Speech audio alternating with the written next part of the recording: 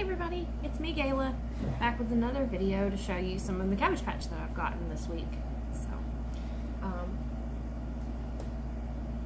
stay tuned if you want to see that. So, the first thing I got was a redhead. I really wanted a redhead. Someone in one of the Facebook groups posted a picture of a whole bunch of redheads together. And I hadn't really given them much thought before, but they looked so cute all together. And it seems like a lot of people are looking for redheads, so I thought maybe I should get one. Now I have this girl already. This is Sunny. She came in my box, my giant trade box that I got from Ben. But she's had a haircut. She's a little TLC. But that's okay. So I got her cleaned up, got her some pajamas. I really like putting them in these sleepers. They fit the newborn ones pretty well. They're a little loose, but I got that one from Once Upon a Child with the pandas on it. I couldn't resist. But anyway, so I had Sunny already. But in that photo that that person shared, there was what is known as a poodle, where the Cabbage Patch has a lot of loops and then either one or two ponytails. And in her red hair, she had a lavender ribbon, and I think that's what really sold it for me, like that lavender color against the red. I just had to have one. I started looking. This particular doll in the picture had a single pony, so I really wanted that one. You know, obviously Sunny here is a double pony, but she's not a poodle. She only has the loops at the front. The rest of her hair is just straight. In my first Cabbage Patch that I got as a grown-up, Jesselyn, she is a double pony poodle with brown hair. So I already had one double pony poodle, and I try not to duplicate too much because I'm limited on space. I can't have all the Cabbage Patch as much as I would love to. So I was looking for a single pony, red-haired poodle style.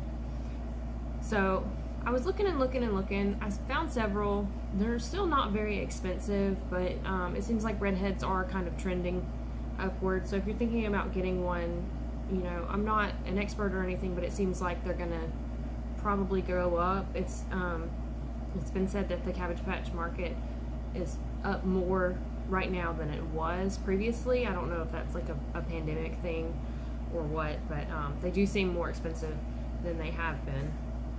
But fortunately for me, I was able to find one at a good price. I found this girl. And you see all these loops. That's what I was looking for. All the red loops. And then she's got the single pony. Now this girl's a head mold 5 with the one tooth, just like my Jesselyn, who's also a poodle. So I'll have a couple of poodle girls now. So I was excited about that. And this girl, you see she's got a couple of flaws on her face. The little gashes right here. And that was disclosed to me. I think I'm going to try to sand them with some very fine sandpaper and see if I can't reduce the appearance a little bit. But you know what, if I'm not able to fix it, that's fine. And you can tell she's an older style because she's got the thumb that can hold a pen. This is probably too heavy, but yeah, they can hold like a crayon or a pencil with these longer thumbs. And hers doesn't have the wire. I think the circus kids had a wire in their thumb so that they could hold something. But anyway, let's see here. She is a green signature on her bum there. And she is a KT factory, and most of mine are OK factories. So I was excited to have her, something a little bit different. And it's funny how their bodies vary. Like I've noticed her arms, they seem different. I don't know if that's a KT factory thing, but they seem unusual to me compared to some of my others. But it looks like all her stitches are good. She was on Mercari, and it's a lady I have purchased from before, Miss Cindy. Miss Cindy will do bundles. She has lots and lots of Cabbage Patch for sale. So I was looking in her shop because I knew that she would bundle for me. I had purchased a bundle from her before. So I was looking to see if there was anything else in her shop that I was looking for that I could bundle together to save on shipping. Also, she's a very sweet lady, and I'd like to continue to purchase from her if I could. Now, another thing I was looking for, I'm looking for 2 Cornsilk kids. Now, if you don't know, the Cornsilk kids are the ones who don't have yarn hair, they have rooted hair, like Barbies do, you know, more lifelike texture. So the two that I was looking for, I want an African American Cornsilk kid. I think they're so beautiful. And someone in our Facebook group, Cabbage Patch Kid Fun, posted they collect all of these AA kids, and they're all in the velvet suits, and they call them the Johnson family, and it is amazing. If you enjoy Cabbage Patch, please consider joining our group because we have a lot of fun there. But anyway, one of the photos of the Johnson family had an African American Cornsilk kid, and the hair was just, it was like a mane of rooted hair, and I just fell in love, and now I want one so bad. They're so cute. So I've been looking for one. I've got my eye on a couple of them that I've been watching to see if I can get a little bit of a bargain on them, a little bit of a deal, because I do not like paying regular price for things. You know, I'm a thrifter, I'm a fixer-upper, so, you know, I'm not saying that prices are unreasonable, unrealistic. You know, this is a free market. People can charge what they want, what they see fit, and that's fine. You know, that's your right. I don't have to buy it. I'm not obligated to buy it at the price, you know, and that's the thing about it. We have the option to wait and see if we can get a better deal if we would like to. If you are not patient, or if you want that thing right then, that's great. I'm not like that. But anyway, the other thing I was looking for was a Cornsilk kid with the platinum blonde hair. Now they've got, you know, like regular blonde, like my brassy pieces here, or the white platinum blonde. So that's what I was looking for, was the platinum blonde. I don't know if it's called something else. That's just, you know, what white blonde hairs tend to be called. And she had one in her shop. So I was like, Miss Cindy, would you please bundle these two girls? Would you take X amount? Which would basically knock a few dollars off each doll, which I don't think was unreasonable. Obviously, she took it and very kindly accepted my offer. So she bundled these two girls together for me, took a little bit off the price. I was very grateful for that. But here's the other girl, the Cornsilk girl with the platinum hair. And she's a little TLC, you know, she's got some stains. Her hair needs a little bit of zhuzhin. It is a little dry, so I'm hoping that, you know, maybe some fabric softener can fix that. But she's supposed to have all these like curls around her face, so you can see, like, if these were all fanned out, how that would look. Especially with the kid that I saw in the group, the African American kid. Oh my gosh, so cute. Okay, she's got blonde hair, and she is a head mold 8. Okay, me and Holly were just talking about this morning. The head mold 8s can wear glasses. Yeah, look how far out her ears stick. So I might have to get her some glasses. I might have to DIY her some glasses so that she can have some, because that would be darling. Her little platinum blonde hair, especially if I can fix it in like a bouffant or something like that, like a retro style, and then get her like some cat eye glasses. Oh my gosh, you guys, so many ideas. I have too many projects and not enough time. But anyway, yeah, got these two girls in a bundle for a very good price. Very happy. So Miss Cindy, if you see this, thank you so much. I'm so grateful. But not only that, you guys, she sent me an extra doll for free. She just threw one in, and look who it is. It's a cow baby. This is the Talking Farm babies.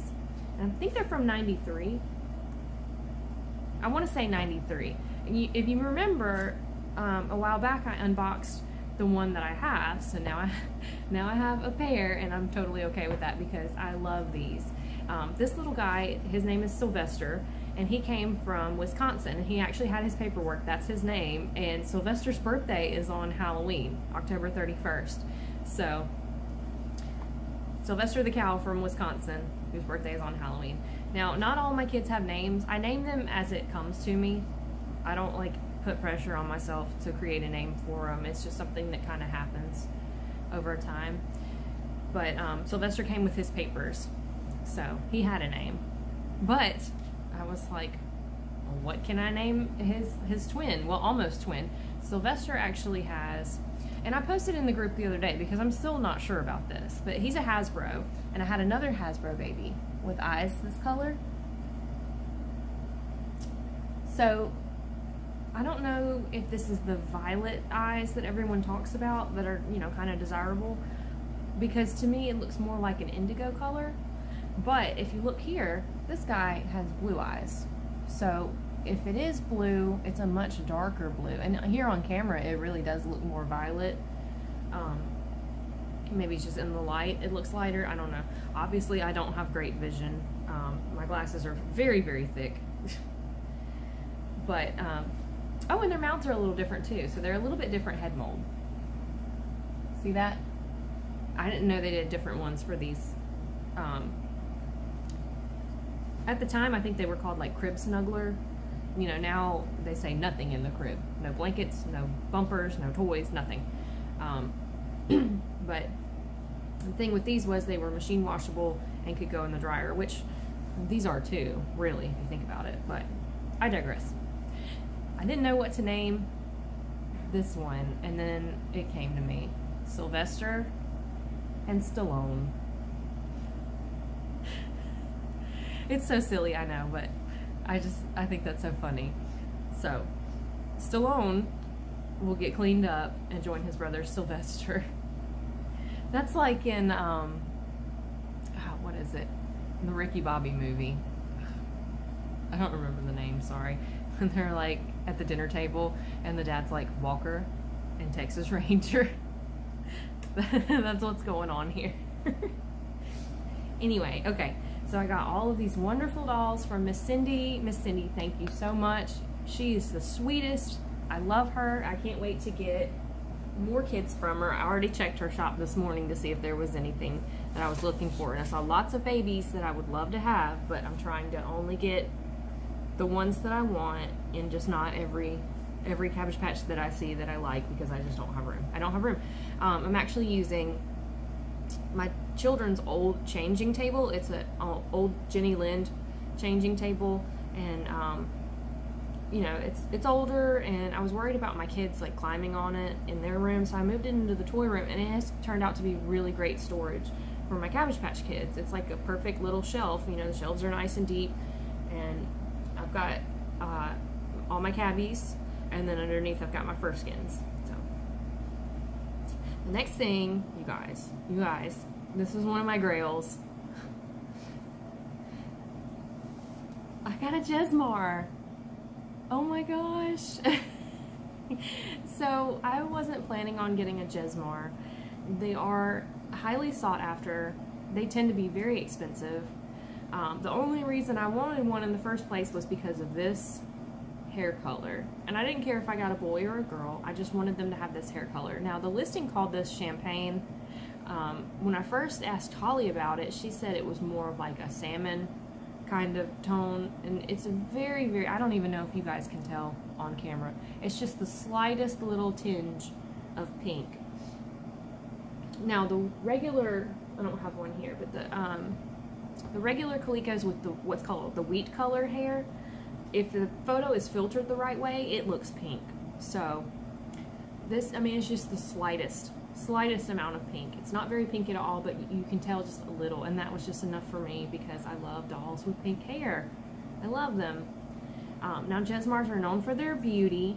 Typically they have freckles, but they come without freckles too, as you can see, and I think that's why I was able to get a lower price, because mine didn't have the freckles. But like I said, the listing called this color champagne, so I would guess that's what it's known as among collectors. But that is the only reason I wanted a JESMAR. You know, the freckles are nice. The thing about the JESMARs, they were made in Spain, and they have these hand-painted freckles, and they are very, very beautiful. But I just figured, you know, with my budget and the way that I have to collect, I would just get a Coleco and paint freckles and call it a day and be like, oh, there's my doll with freckles. I'm good with that. But I really wanted this hair color, like really bad. And I didn't think I would get one for a long time because JESMARs were so expensive. But I was trying to get a boy, and I was off by like $5. I think I had made an offer for $5 less than he was selling for. And then someone came behind me and just bought him outright, which that's the thing about Mercari. It's a good and bad thing. You can see what the highest offer in the last 24 hours was, so you do get a notification if someone else has made an offer on something you're watching, but on the other hand, it's also kind of like sniping a little bit, because you see they made an offer and you can just swoop in and buy it outright if you don't want to risk not getting that thing and you're willing to pay a little bit more than they offered. So, I mean, it's not bidding, but it's kind of like bidding. But anyway, I lost the boy, so I saw her. She was like the very next listing next to his picture, and I was like, oh, okay, let me look at that.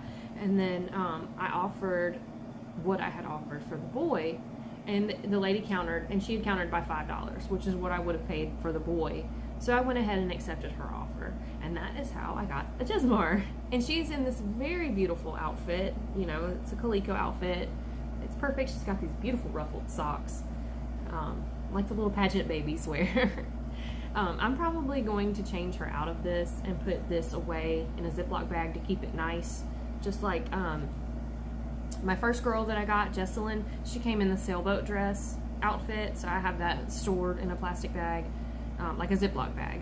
And then Charlie, my clown, my circus girl, I have her circus outfit stored as well, because here we have torrential rain, we have lots of trees around us, we have hurricanes, and you know, I don't want to put my dolls away where I can't enjoy them, but I do store the outfits just to keep them nice. I do have 3 children and a dog, so, you know, we're in the South, we've got weather. I'm on the Gulf Coast, the Mississippi Gulf Coast, so just for my own peace of mind, I'd like to store the outfits and probably put her in something a little more comfortable. And there's probably collectors watching, like screaming at their screens right now, like, why would you do that? Why would you put her in that stupid baby outfit? But it's just a preference. And actually, someone in the groups had posted that they keep all their Cabbage Patch in baby sleepers to protect them, to keep their little hands and their feet from getting stained. Which Sunny's outfit doesn't have the feet. But I'll go to Once Upon a Child, and when they have their clearance, the sleepers are like $1 a piece, and even regular, they're no more than $4 usually. So I can go get sleepers for my kids, you know, for a couple bucks a piece, and put them in that, so they're protected in my home. At least, you know, to keep them from getting stained and things like that. So, and they're cute, you know. I like to put them. I like to dress them in something different. I do like the Coleco outfits a lot, but a lot of them, like this one, aren't my specific taste, but I can still appreciate them, so I want to store them, because I do recognize that these things have value. It's just not, I don't know, I'd rather dress them in something that makes me even happier when I look at them. So I don't know if that makes sense, but it makes sense to me. Like, she's perfect, but she would be more perfect if she was in pastel. So anyway, that is my beautiful JESMAR girl. She doesn't have a name. She didn't come with papers, and that's fine. I don't have to have paperwork. I got, like, Sylvester, he came with paperwork, and then, of course, Isabel, my soft sculpture, came with paperwork, and then my preemie that was gifted to me, my Coleco preemie, she came with paperwork, which, as an aside, I might do a different video about her, because in the group they were talking about neon preemies, N-E-O-N, neon preemies, that are like very, very pink, and that's what I have. Her body is so pink, it's almost red, and I thought that was so strange when I got her, and Holly was like, well, babies are different colors, and I was like, yeah, okay. I felt really silly. And then also, I had a niece and nephew who were preemies and had to go in the NICU, and they were very early, and their colors were different. You know, they weren't like this color, they were more like this color. So I guess that was kind of the intention with the preemies, but maybe I'll do a different video on that. But if you'd like to hear about her, or maybe my story, my Cabbage Patch collecting story, because I'm coming up on a year now that I've been collecting them as a grown-up, just mention in the comments that's what you'd like to see, and I'd be happy to do that. But that's all the Cabby mail I have for now. It's quite a lot, so I don't know if I'll be doing another video like this for a while, because, you know, I just got, you know, 4 brand new dolls. I need to cool my jets a little bit. But until my next video, thank you so much for watching, and I hope you have a great day. The world is a better place because you're here. Take care. Bye.